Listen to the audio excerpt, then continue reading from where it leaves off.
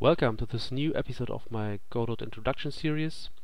In the last tutorial we have created an advanced movement. We have added a jump behavior, a left-right movement, the camera, and yeah, we have a working character, so this is pretty nice. We have exported some properties to the player node here, so we can customize them here. And in this episode we will start creating a state machine. I will explain how to set it up and what it is for. We will create a left-right rotation for the character, so if you move to the left, he will face to the left. If you move to the right, he will face to the right. And we will create a double jump behavior. So let's jump into it. So why do we need a state machine? Or what is a state machine? Well, currently we have our code in the fixed process function running, and if we start adding functionality, this function will get bigger and bigger. We will create new if statements, and this can get pretty messy, especially if you want to debug your code or you get some errors and you don't know where to look for. This can get very messy. Well, when we create a state machine, we will set up certain states. So for example, we will have a state for the ground and a state for the air, and this and only if we are on the ground, only the code for the ground state will run, so the other code will sleep for the time, and this will making debugging much easier, and make the code and the overall structure much more organized.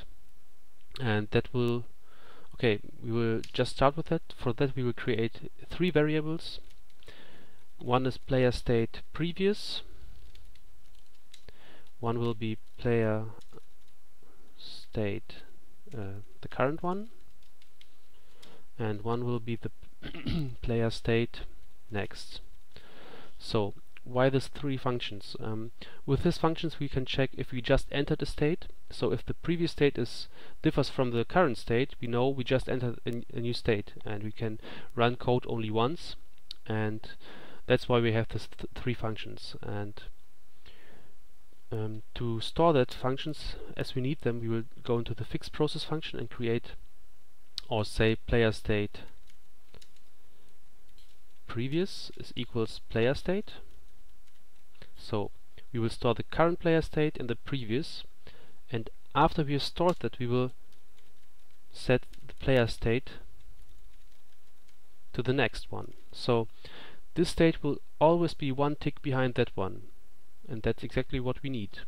And if you want to change the state, we will just use this variable and set this one, and this variable will then set our player state.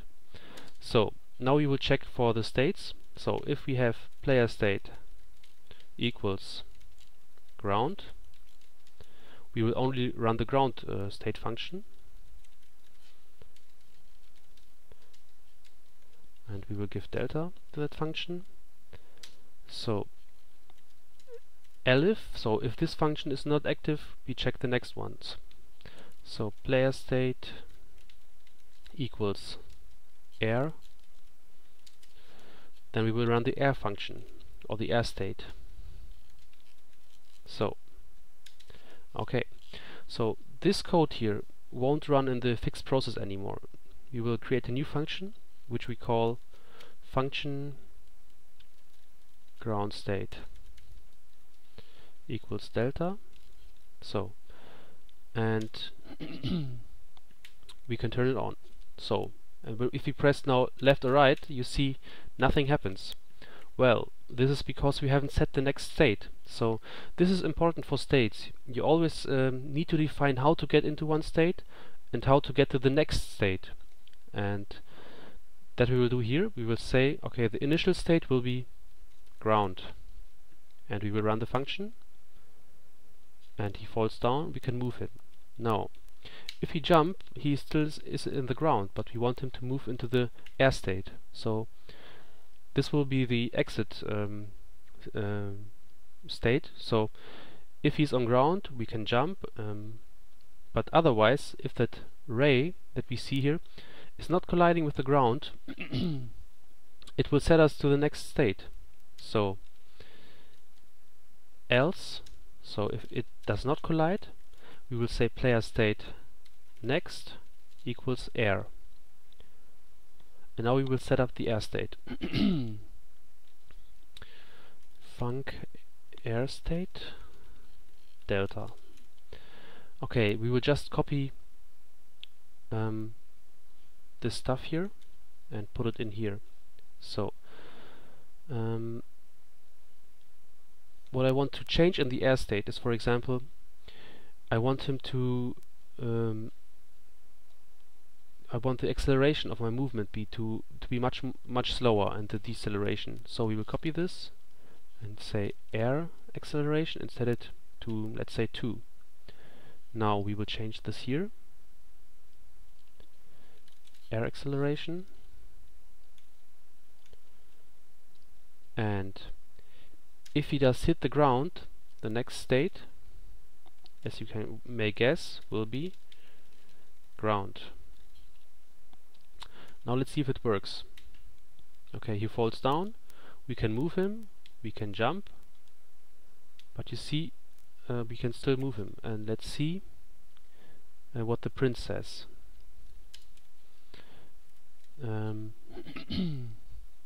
Print player state, and let's decrease this to 1 so we see it better, and this to 7. So air, ground. Okay, works. We jump up, we are in the air, now we are on the ground. Awesome. So now we want him to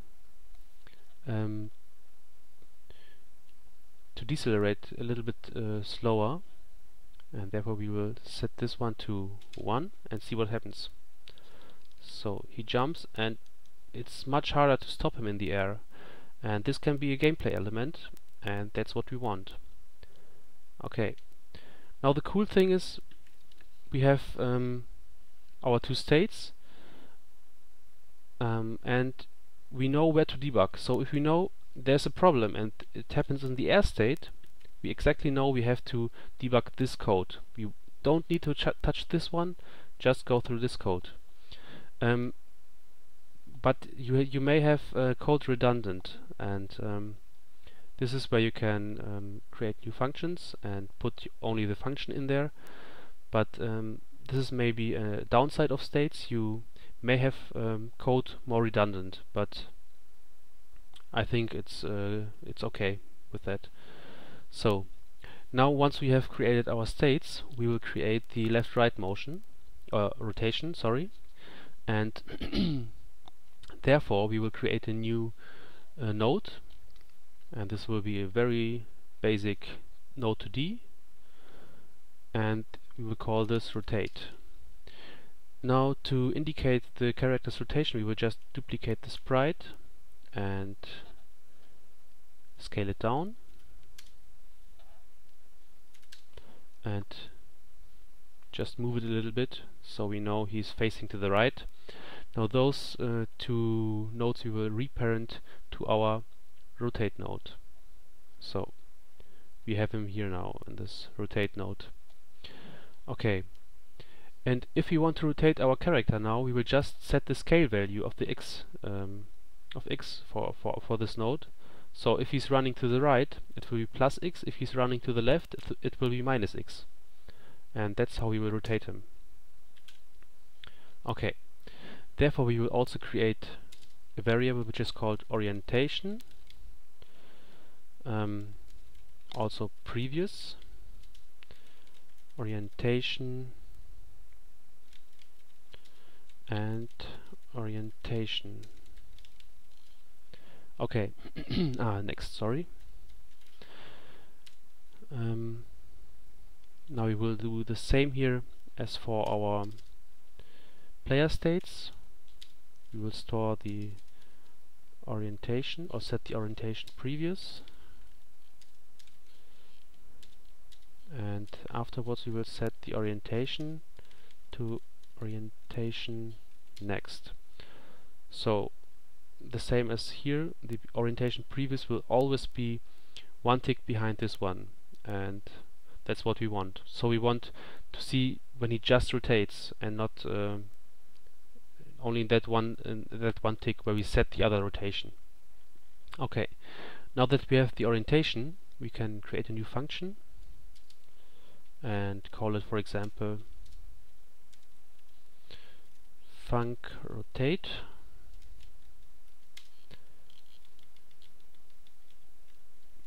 Let's call it rotate behavior.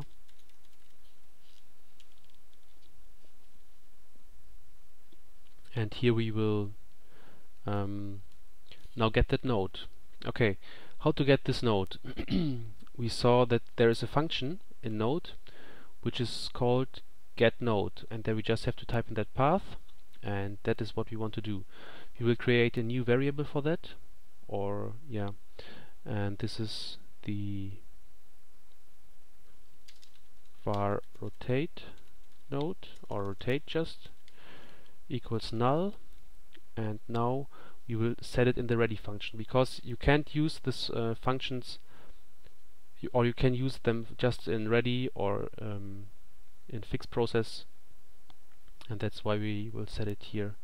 So rotate is equals get node, and now we are going from that node, why? Because the script is there, and rotate will be the next. So just type in rotate. Okay, now we have the rotate node. So now we will ask or we will check the orientation variables. So if orientation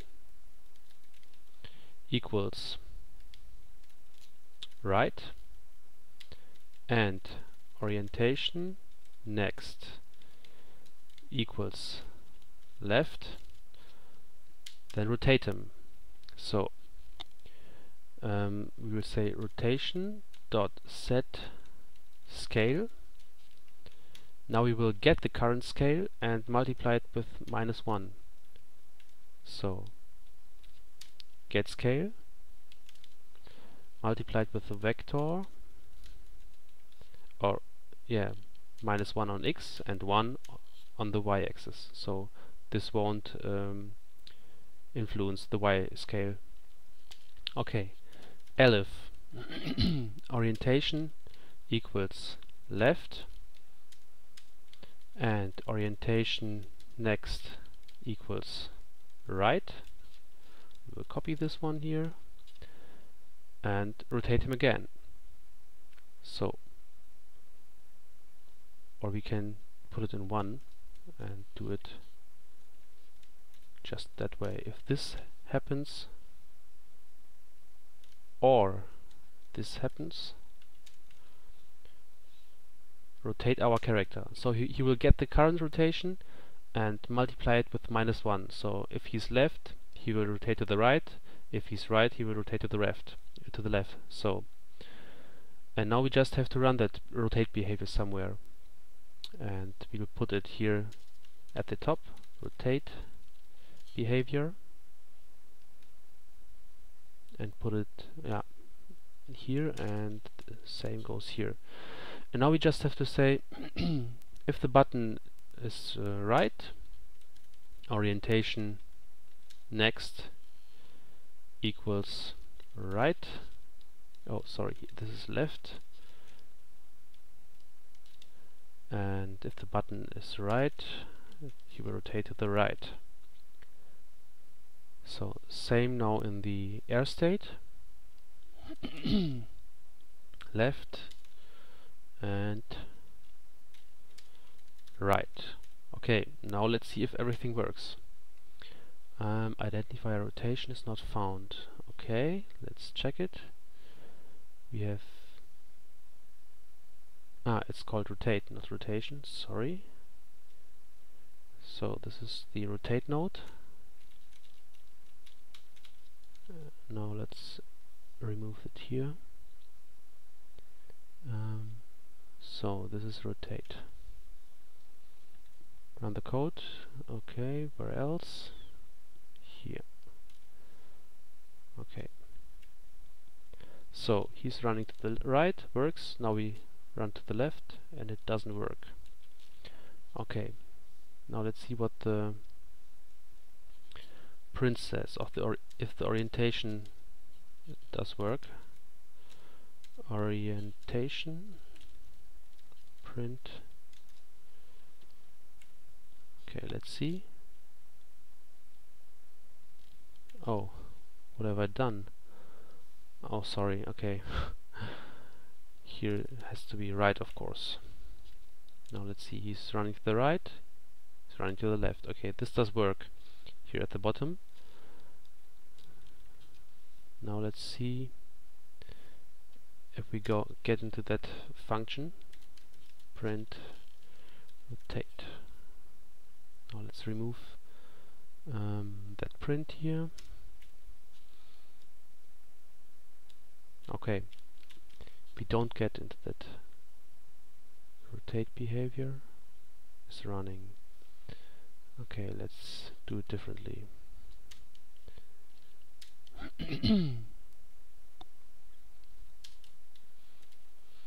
elif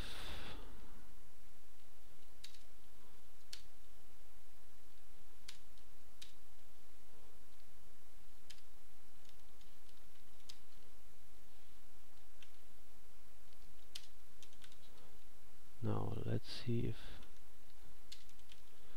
this function is running. Okay, it's running. Okay.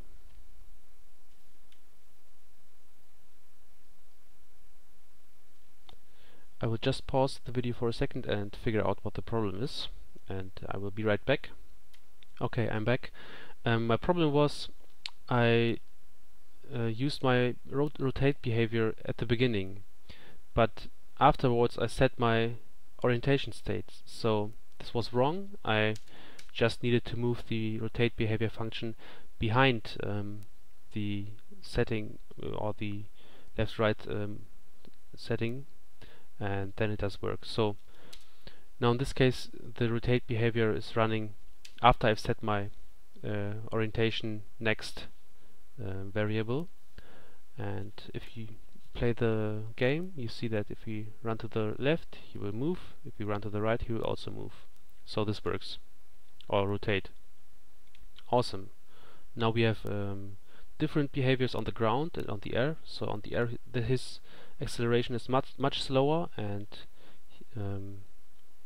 he also is stopping much slower, and that's what we want.